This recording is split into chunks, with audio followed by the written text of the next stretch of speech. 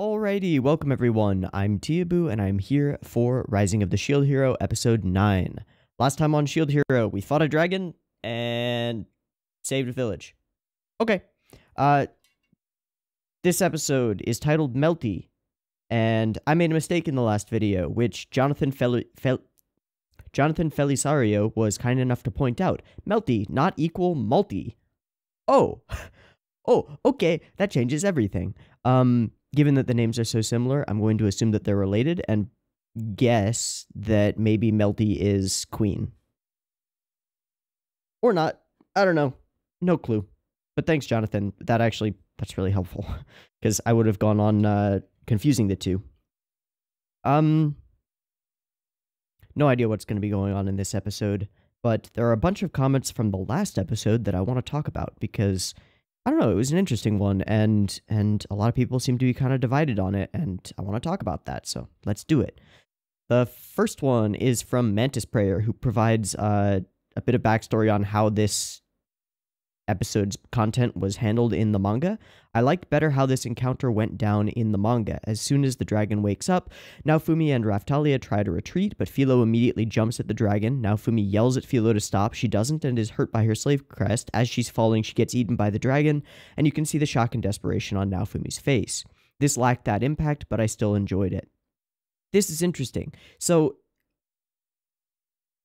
Philo did a stupid by attempting to fight the dragon because she hates dragons because she's a Philo.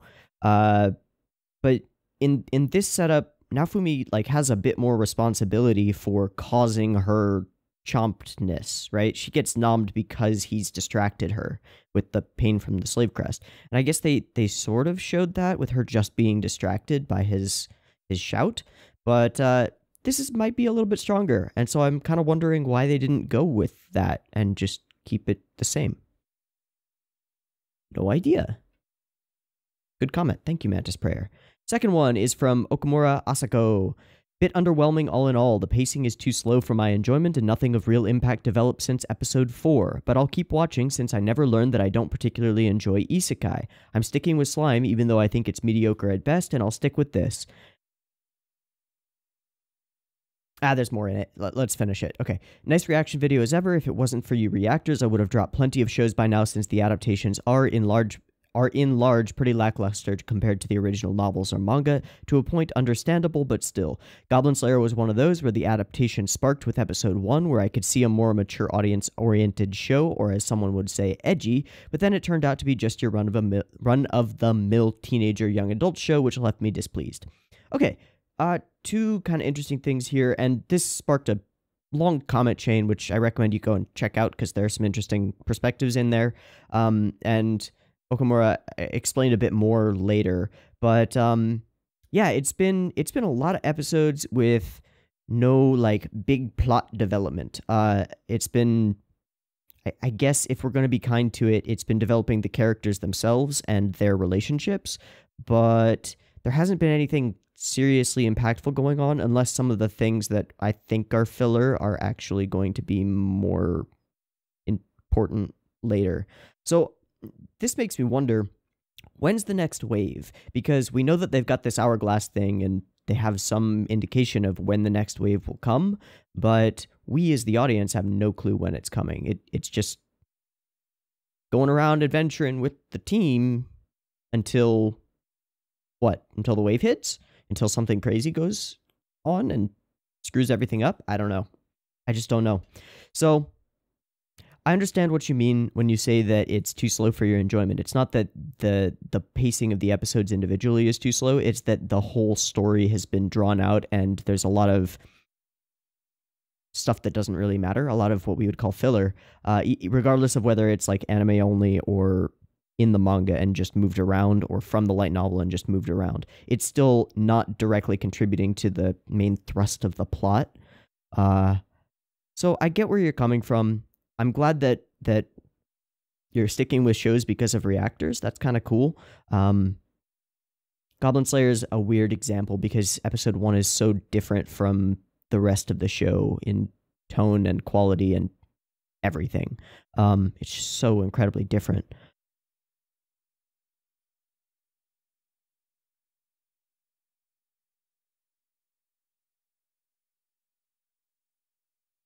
I guess I don't have anything else to say about this.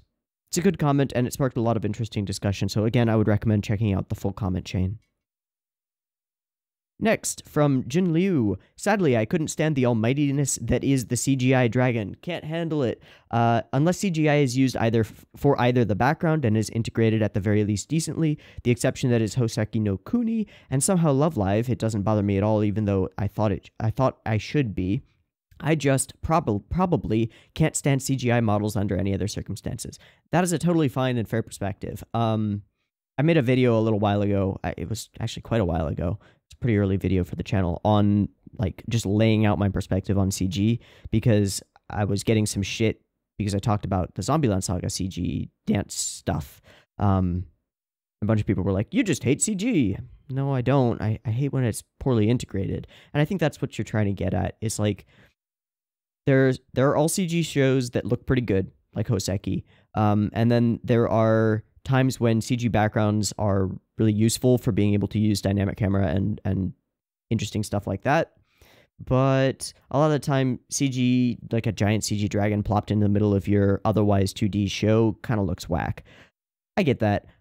I kind of dug the CG dragon in the last episode. It was pretty cool. It had a lot of work into it, and I didn't think it looked terrible. It was definitely obviously CG, but for some reason that didn't bother me too much. Just a matter of taste, I guess. I don't know. And yeah, okay, that was all of the comments that I wanted to spotlight. That was faster than I thought. Okay, cool. So let's get into episode 9, which I think is titled Melty, and let's figure out who Melty is and what's gonna happen in this episode.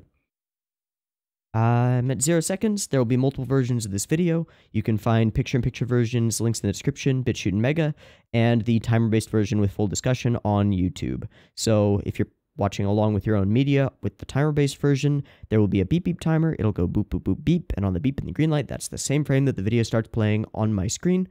So if you're playing along, you probably want to hit the button about then. Beep-beep timer goes here.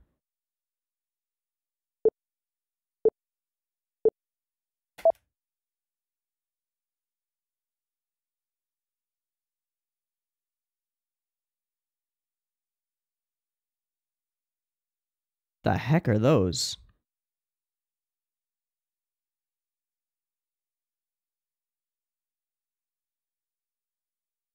Weird slug frog things and weird bee beetle things? Yeah, she's cursed.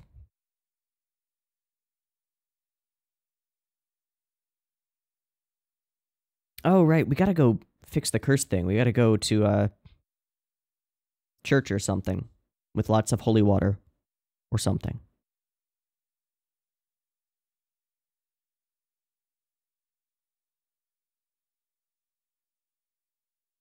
Okay.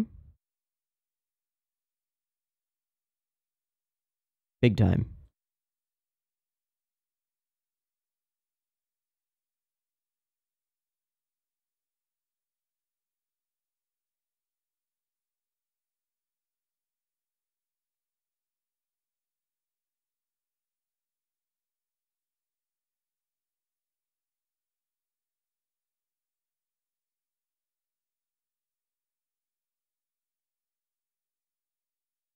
What? Are those Philos?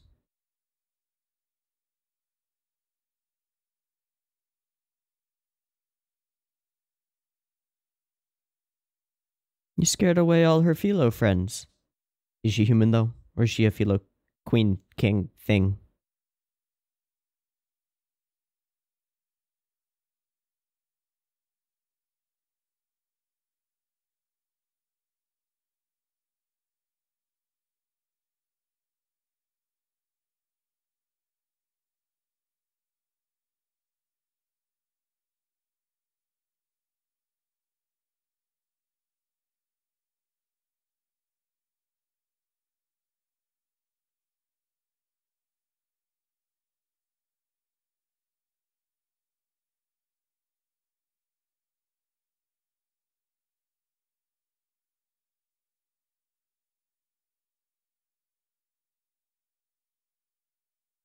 This is T, by the way.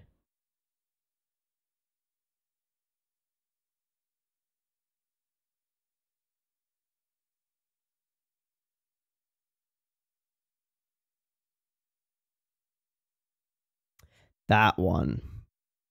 That's my guess for Melty. But then that girl is also in the OP. The one we just met. I think that was her.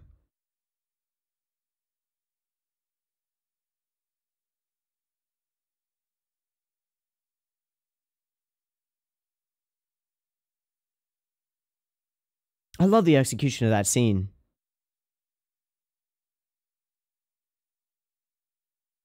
Melty. Okay. Or is she Melty? Younger sibling? Aren't...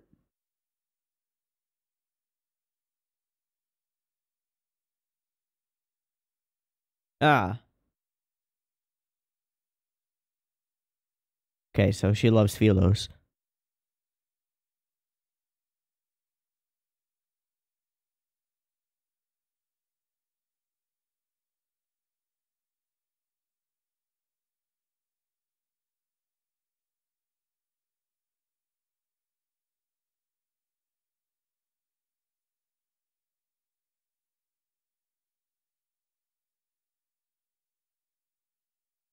Okay.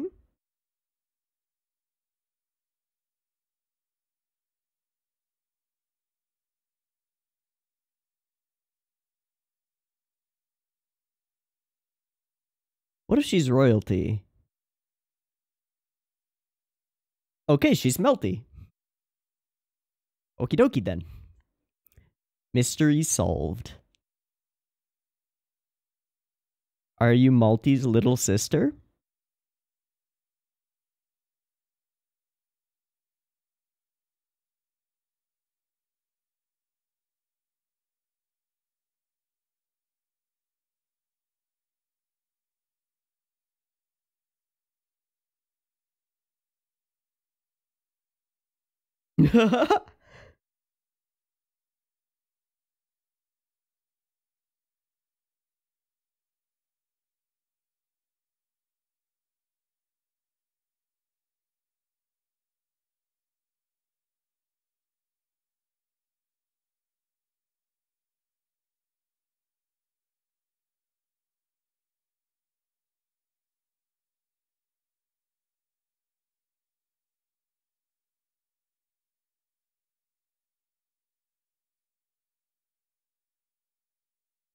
What's spreading through this village?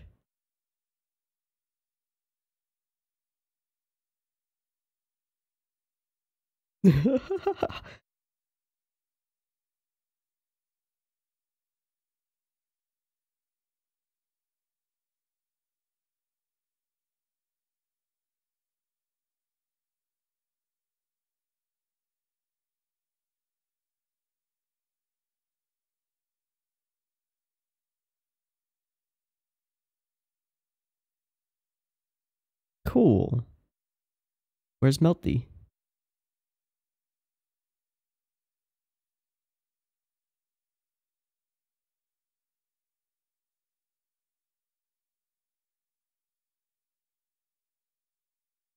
Any useful information?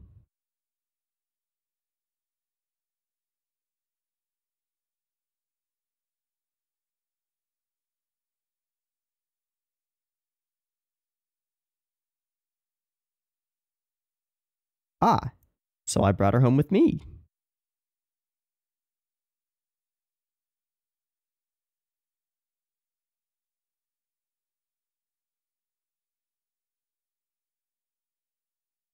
They're going there too.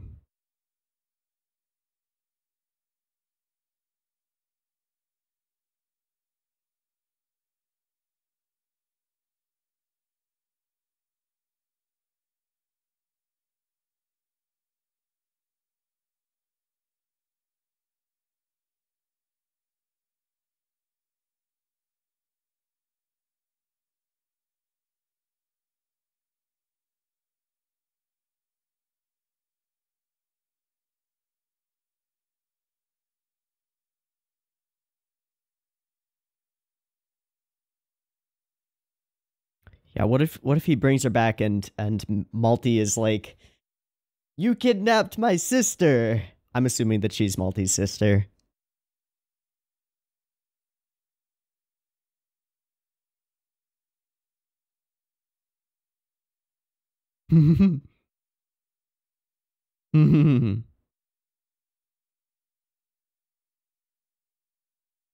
Ah, okay.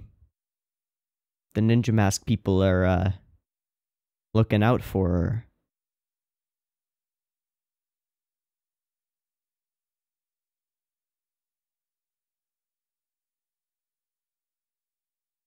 Oh, it's the same village. Oh, duh.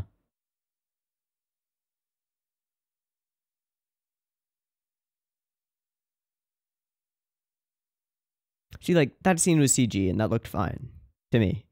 Philo was CG, and the cart was CG. Got no problem with it. She just kicked the shit out of an elk or something?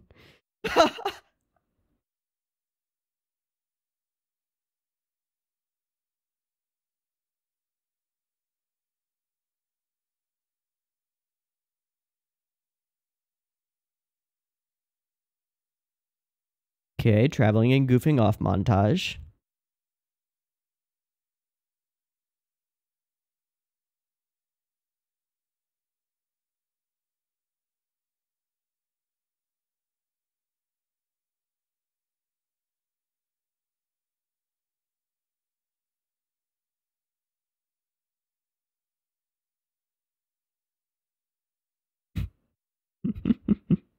Okay.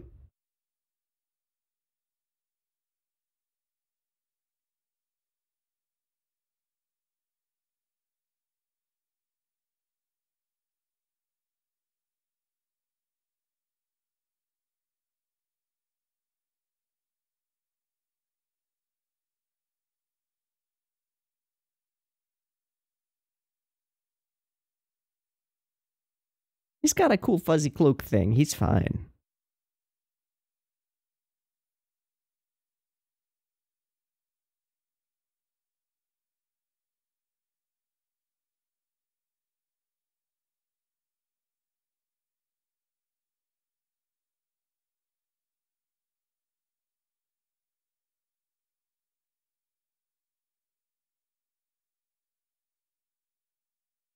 Thinking Philoator. She will eat anything. But with the music, this is being played as a gag.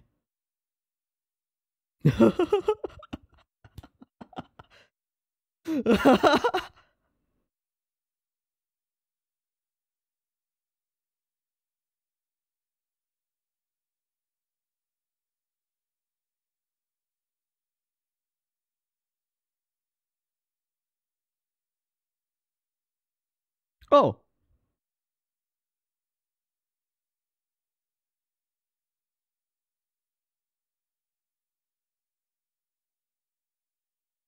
Okay.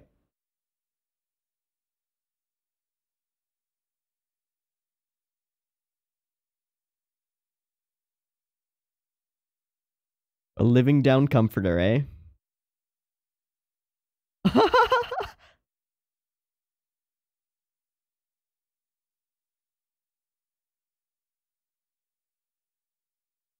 Hmm.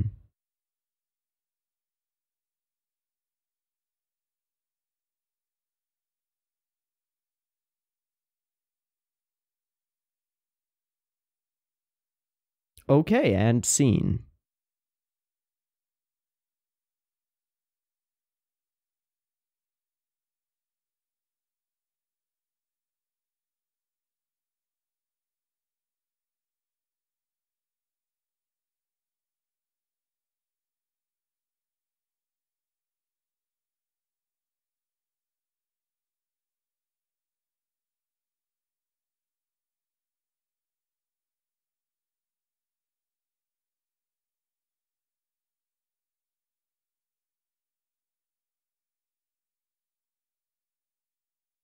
Okay, to the church we go. That's pretty weird. Because nobody likes you.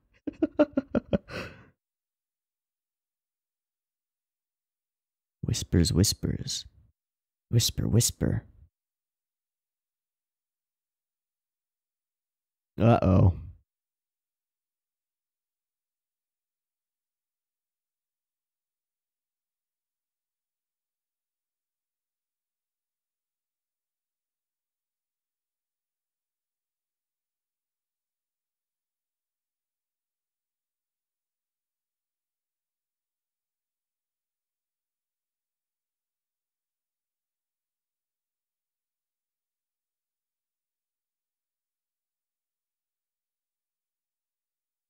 Nah. Ah.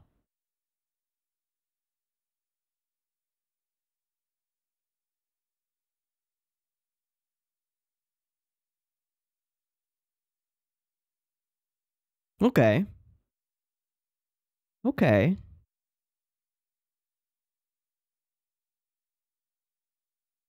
Huh.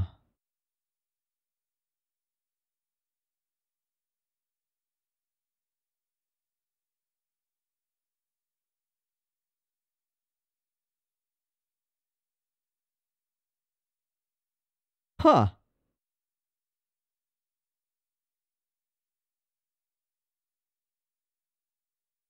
Interesting.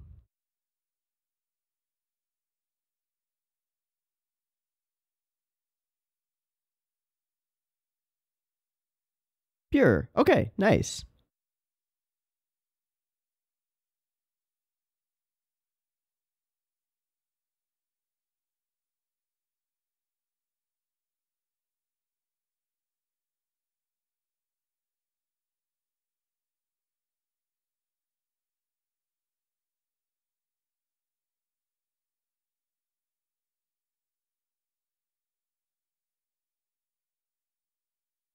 What? Why?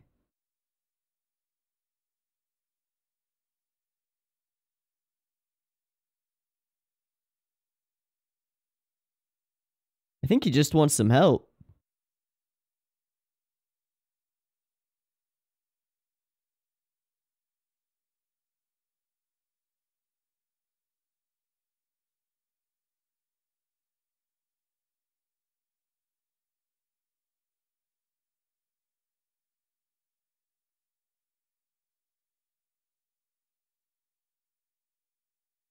Yeah, I think he just wants some help with something.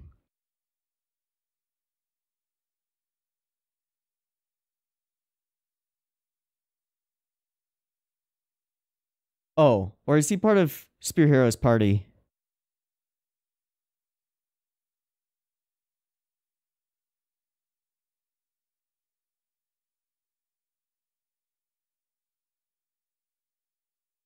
Bruh.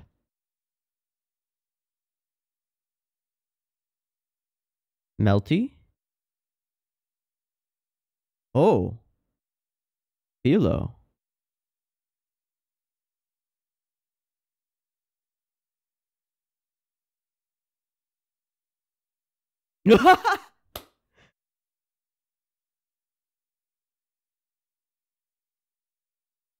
she's his IRL waifu.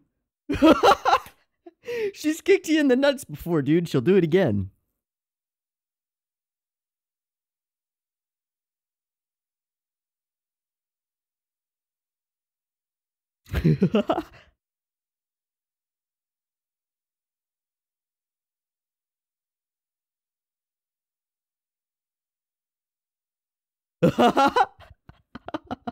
I hate that bird.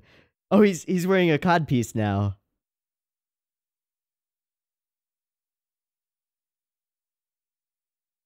Dude. Dude, you're blowing up the town. The fuck?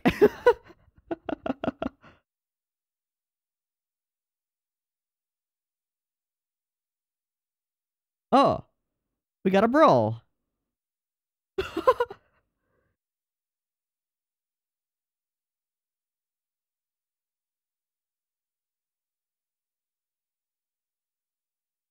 Mm-hmm.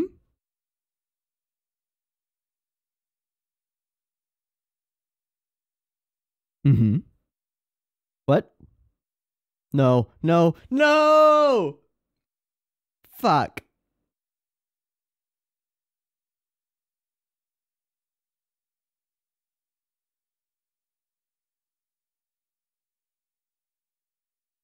Why though?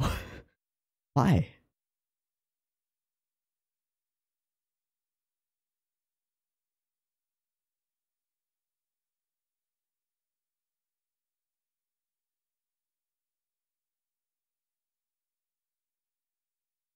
Huh? Huh? Oh! People are bowing to her over Malty?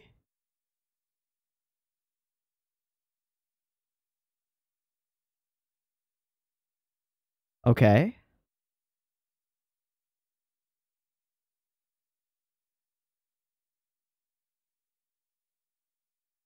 Okay.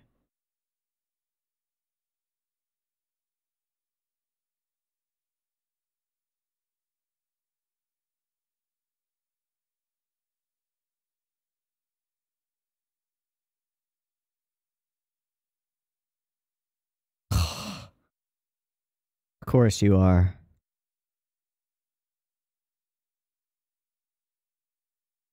She is her older sister. But she's closer with Mother. Uh-huh.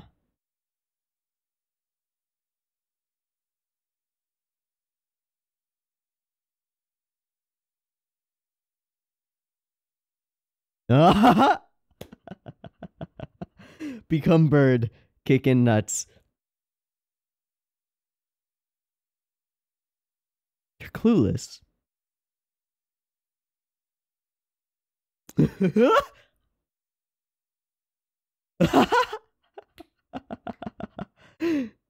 Bruh. Yeah. Yeah.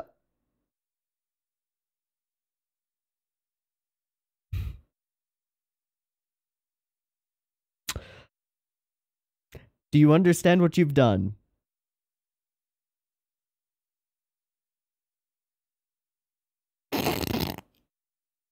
Good. Good, good. Set up, payoff.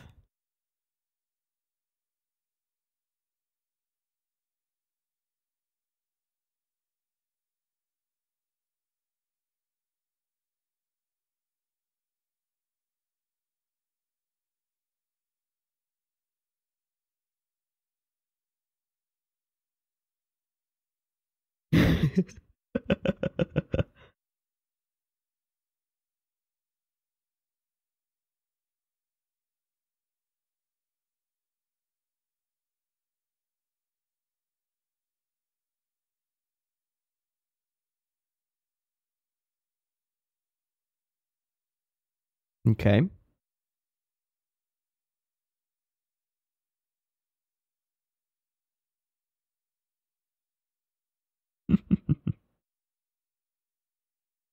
Okay. Whoa, why? Why is she first in line?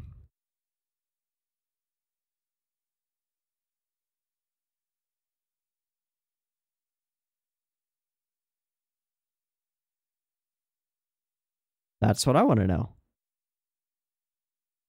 Oh. Oh. Yeah. That's awesome.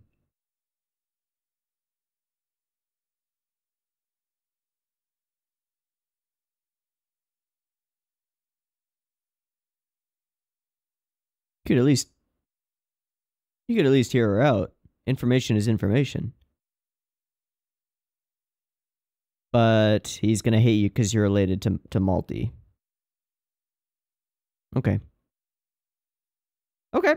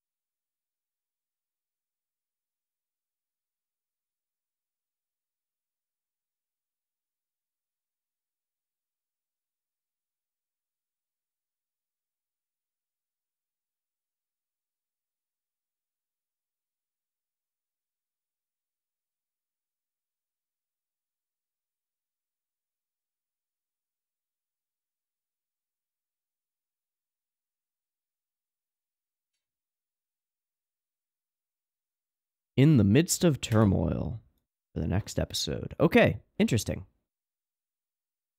Interesting episode. Kind of fillery, but also getting back to some of the main plot stuff. So we're headed back to the capital. We make it back to the capital. We meet Motoyasu and Multi again. Before that, we meet Melty, and she is the younger sister, but she's first in line for the throne, because it seems that whoever's actually in power, I'm guessing their mother, is aware that Multi is out of her noggin. She's nuts. So Melty is first in line, which explains why the soldiers like bowed to her over what mine said. Interesting. Feels like Naofumi is letting his hate of the royal family get the better of him, because regardless of whether he can trust what Melty says, there's a potential that she is actually a well-meaning ally, and having the first, or I guess second princess, but first in line to the throne on your side could be really good for them. Like, really good for them. So this seems like a stupid by Naofumi. Even if she is trying to wheedle them and trying to, like, be evil, which she's not, it would probably benefit him to hear her out, to see what she's trying to propose.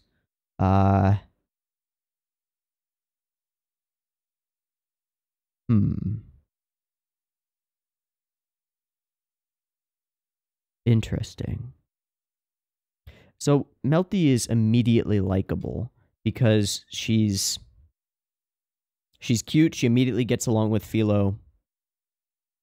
She seems more interested in, I don't know, just curious and happy about the world, which is interesting. It's very different from the other characters. In the royal family, at least. We get this montage of like eating food and being happy together. Then this is all played as a gag with great Kevin Penkin music to let us know. I love the design of this church. It's like super crazy and kind of almost nonsensical, but I like it. So we got bow. I don't know. Is this sword or spear? We got three of the things. Whatever. And then not the shield. And then what's the big symbol on the stained glass window? Is that bow, spear, sword? Something like that? Maybe.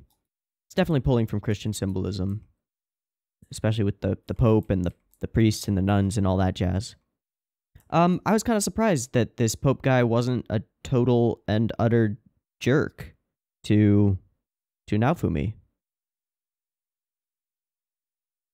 Interesting. And then the symbol on his chest is the same, but like a different incarnation, and that's definitely like bow, sword, spear, right? But then it's kind of got this circle thing, which could be a shield behind it. I don't know.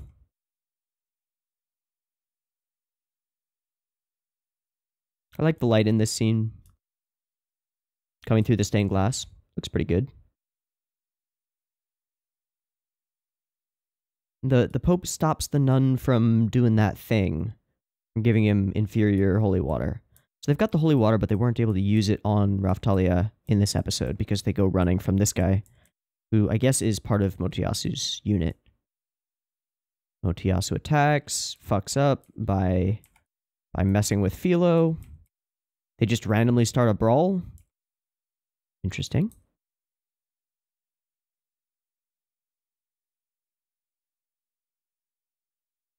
Got a royal decree to make this an official duel, overridden by Melty. Then they go and chat. Yeah, good setup and payoff with the codpiece and her kicking through it. Didn't help too much. I'm first in the line.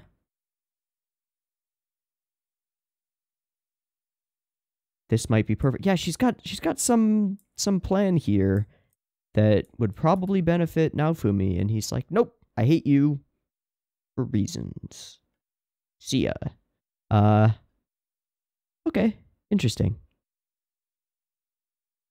The ninja people are still watching from the shadows.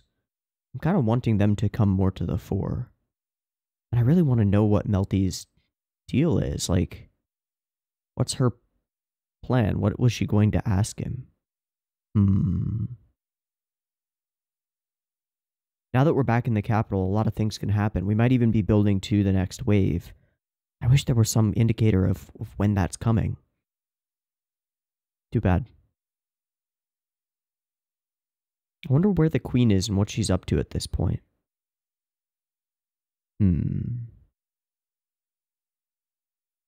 Okay, interesting episode. Seems like we're building to some new conflicts. With the introduction of a new character who happens to be the first in line above Malty. Okay, I like this episode. Overall, pretty fun. I have to wonder what we're building to, though. I hope it'll be a good payoff. So, I guess I'm going to wrap it up. I've been Teeaboo. This has been Rising the Shield Hero, episode 9? Episode 9. I hope you've enjoyed it as much as I have, and I hope to catch you in the next one. Peace.